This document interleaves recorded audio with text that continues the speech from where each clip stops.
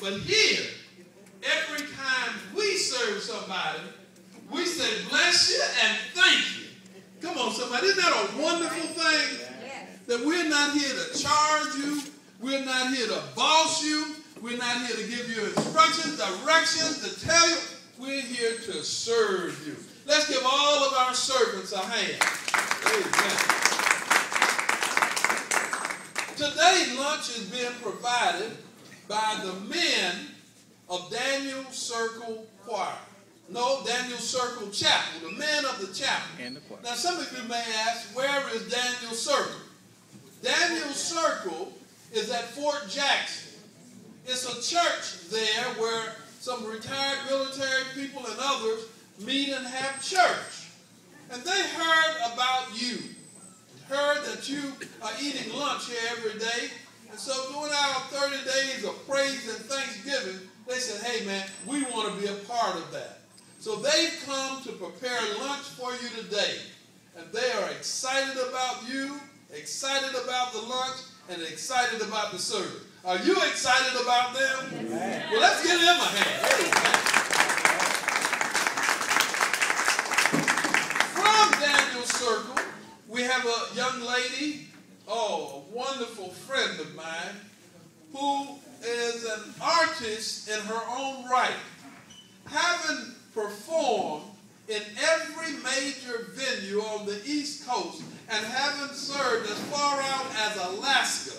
She has come here today to share with each one of you the gift that God has put in her. Now, she is noted for her dramatizations. She is acknowledged for her ability to speak and rap. As a matter of fact, I understand she worked as a rapper. It was gift wrapping in an apartment store, but she rapped anyway. And so, ladies and gentlemen, all the way from Alaska, California, Phoenix, in Arizona, from North Carolina, Washington, D.C. Here she is, live in Columbia, South Carolina, at Christ Central Mission Station #1. Let's put your hands together and welcome Louisa Davis! Oh, yes, here she comes. Yes. Coming at you live right now. Here it is. Oh, Louisa Davis.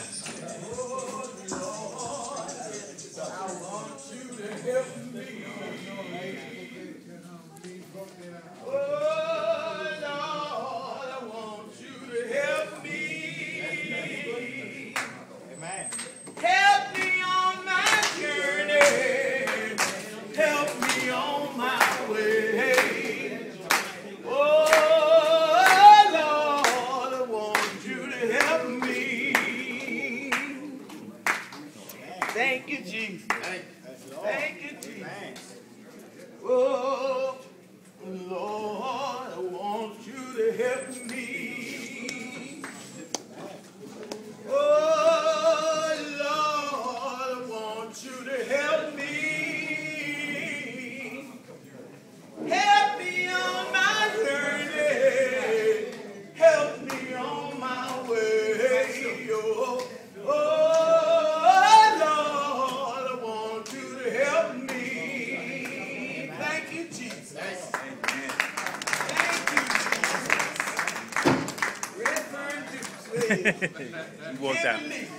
Bishop Redfern II. I'm telling you, I knew him when he was just a puppy. You know what that is? Young, growing, and he never stopped. And now look at him. He out here ministering to crowds all overseas. You know, I didn't know that's what I was doing when I was overseas. But God can call you, and when he lay that finger of love on you, you find yourself in places you never knew that you'd ever be. Then he mentioned something about Daniel Circle Chapel. Back in 1974, that was Chaplain Monk. Chaplain Monk called my chapel, where I was working for another chaplain. He said, Louisa Davis, Sergeant Davis, we need a choir to sing like we sang. And when he said we sang, I know exactly what he meant. And I said, well, how many people you want? He said, many as will come. So that took me back to Granny in the country. Whosoever will, let him come. So I just started going out there, and I talk a lot anyhow. And I started talking to people. And next thing I knew, we had musicians, we had singers, we had women singing bass, we had men singing tenor, men singing bass, and boy, it wasn't even 2 weeks. We had uniforms. Somebody helped us make little blue dresses, and the men put on their little outfit, and we come marching down the aisle in the church. Nobody believed this was possible, but here we come in a black church on Fort Jackson, South Carolina. It was amazing, and it's still going on. Yes, and thank now God. The men got a men's choir. Boy, wait till you hear him. They something else. But that's not what I got up here for, but since he brought it up. Back in the year of 1851, there was a woman named Sojourner Truth. Raise your hand. You know who that is? Sojourner Truth? She was a slave. She was a slave. Well, you can raise your hand. You black? Raise your hand.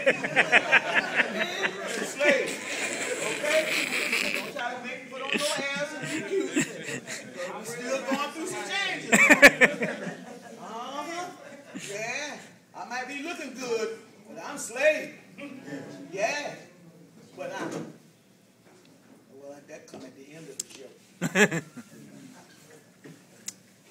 When the Mumphreys, the people that she was sold to, when they sent her, they sailed down the river, they said back in them days, sold her down the river.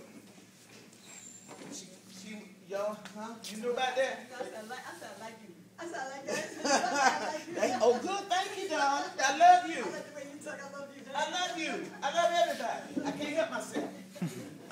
When they sold her down the river, and she got to be president, Abraham Lincoln, and all of that. He loved her. She was fighting for the fact that they were talking about women could not vote.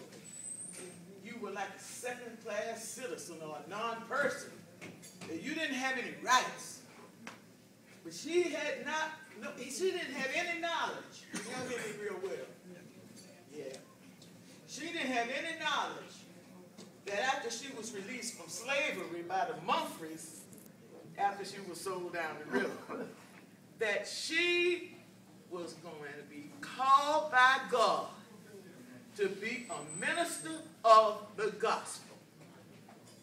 And when he called her, there she was. She didn't know where she was going or what her mission was, but I think she was walking through that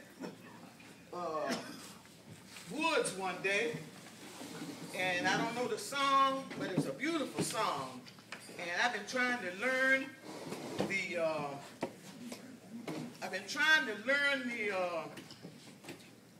the tune of it. So one day I'm going to learn it, and I'm going to surprise all of y'all because I'm going to have it on YouTube too. But I'm going to do this. How many people in here remember Nina Simone? Well, I'm going to do some Nina Simone. I wish I knew how it would feel to be free. I wish I could break all these chains holding me.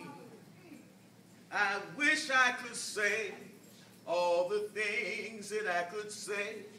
Say them loud, say them clear, for the whole wide world to hear. I wish I could share all the love that's in my heart.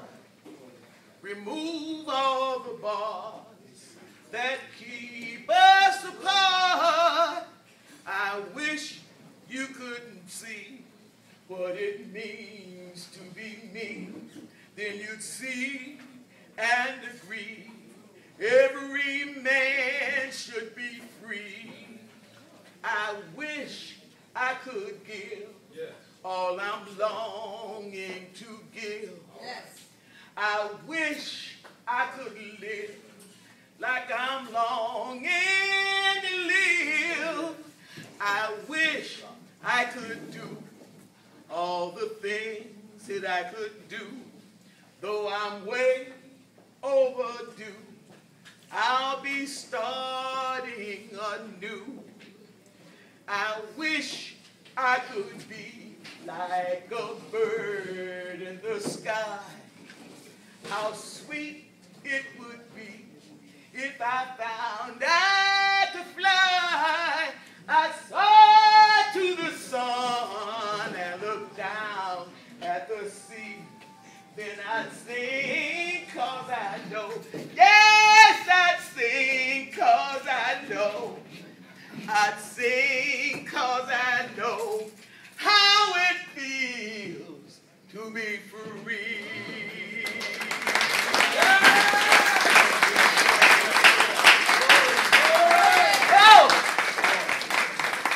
Here comes Sister Joanna walking through the woods. You know, them great big old Bibles. That thing was too big this morning. I let it home. Put them Bible up under her arm, walking through the woods, singing and coming home, going home from church. She heard these people out there talking about women. Can't have no rights. What's all that shit talking about? That man over there said women need to be hefted over carriages and lifted over ditches and to have the best place everywhere. Nobody ever helped me into no carriage over no mud puddle or give me no best place. Now ain't I a woman? Well, I could work as much and eat as much as a man when I could get it and bear the lashes as well. Now ain't I a woman? Look at me. Look at my arms. I done plowed and planted and gathered in the barns. I'm from Blackwood, you know I did that. And no man could head me. Now ain't I a woman? Yeah. And then they talk about this shit thing in the head. What that they call it? Intellect. That's it. Now what that got to do with women's rights? What that got to do with women's rights? If my cup won't hold but a pint, and yours hold a quarter, wouldn't ye be mighty mean not to let me have my little half measure full? And then where that other man? That man over there talking about women can't have much rights as men, cause rights wasn't no woman. Where did your cross come from? A man. That's right. And a woman. That's right. All right now. Oh, God and a woman. You ain't had nothing to do with it. Yeah, you had nothing to do with it. If the first woman God ever made was strong enough to take this here world and turn it upside down all along, all of these women together ought to be able to take it back and turn it right side up again. And now we's asking to do it, and the men better less. Now, ain't I a woman? Sometimes I feel like a motherless child going home to live with God. Oh, yes. I met a black man today. He stood strong and steadfast like an oak in the wind. I ain't sitting down yet. Like an oak in the wind.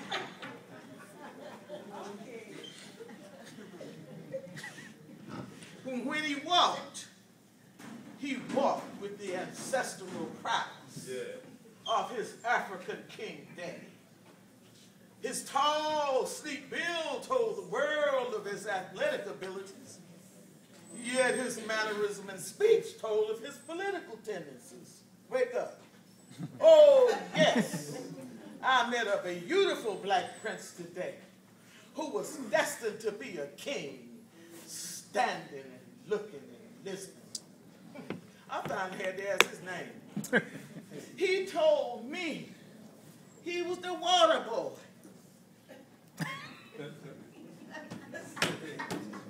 Yeah. Emmett Till. Paul Robeson. Jackie Robinson. Sidney Poitier. Harry Belafonte. Medgar Evers. Dr. Cleveland Sellers. Bishop Redfern II. Congressman Jim Clyburn. My pastor, Reverend Greg Foreman. Honorable Mayor Steve Benjamin. Reverend Dr. Martin Luther King Jr. President Barack Hussein Obama. And so many others, heroes of this day. Now these are heroes. We don't have to be doing this, do you? But God called you and he made you what he wanted you to be living inside of you. Yes. Where will I be when that first trumpet sounds? Where will I be when it sounds so loud? When it sounds so loud, it wakes up the dead.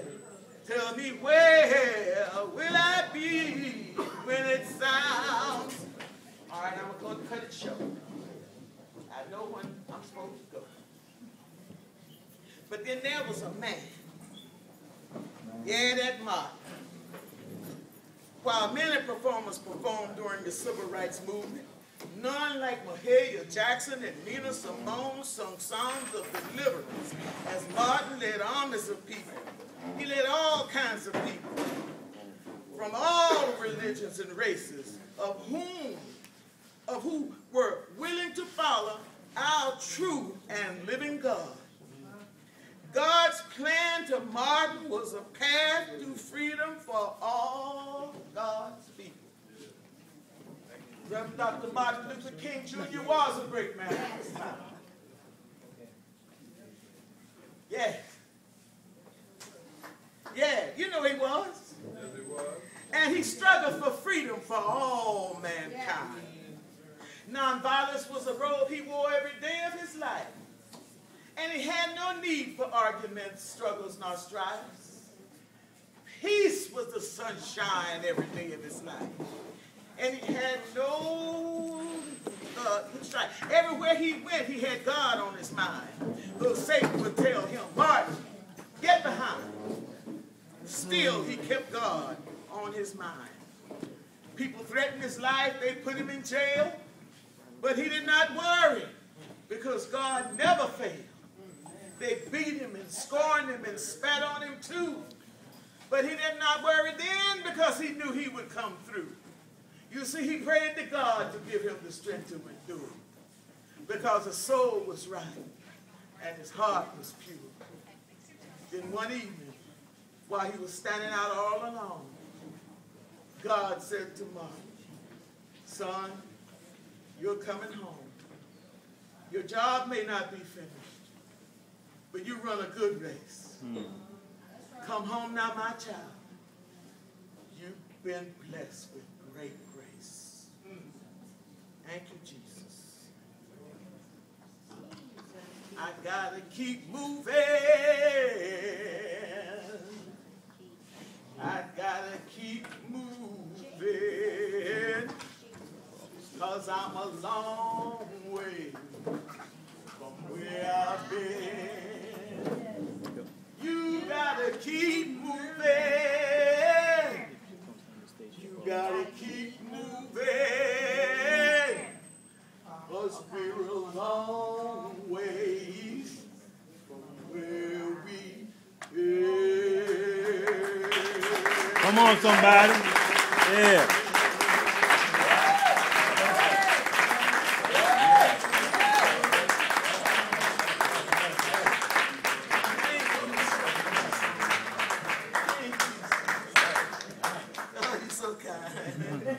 Come on, let's give it up. Louisa Davis.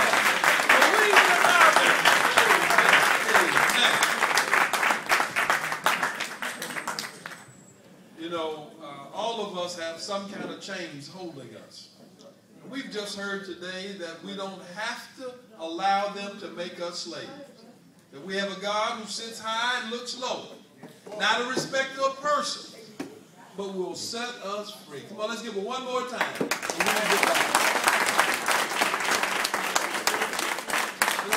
I want you to know that you may not know who she is.